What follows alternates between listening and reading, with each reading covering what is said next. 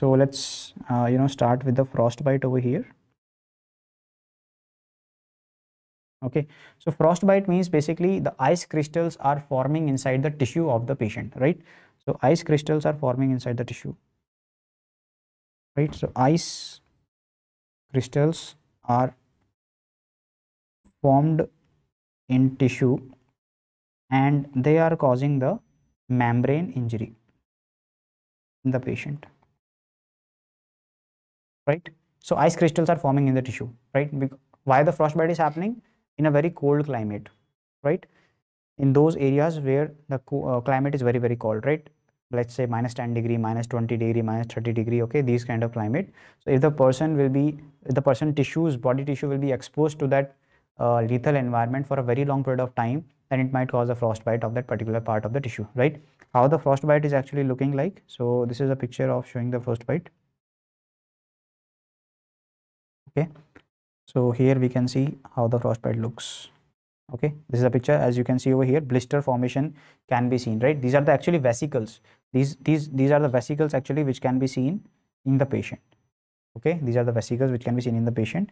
And then we shall talk about the grading of the frostbite as well, right? The grading of the frostbite as well.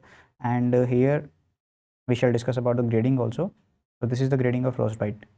So here also we shall talk about the stage 1, 2, 3, 4, right? So over here, the first stage is called as the frostnip. Then we are having a second stage, third stage, and the fourth stage.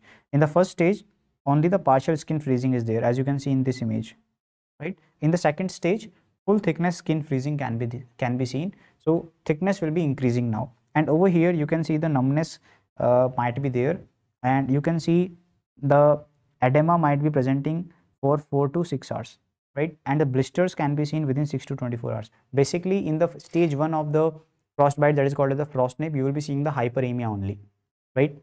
Second thing, in the second stage, you will be seeing the vesicles are developing also, right? Vesicles are developing, some of the skin loss can be there from there. In the third stage, you will be seeing that, the tissue loss actually started in the third stage, right? Tissue loss and the hemorrhagic vesicles can be there. We'll zoom this image, you can see the vesicles, and inside that there might be the blood as well. Hemorrhagic vesicles might be there. So you can see the hemorrhagic blisters can be there. That is the key word over here. Over here, the normal blister, normal vesicles can be there. Here the hemorrhagic blisters can be there.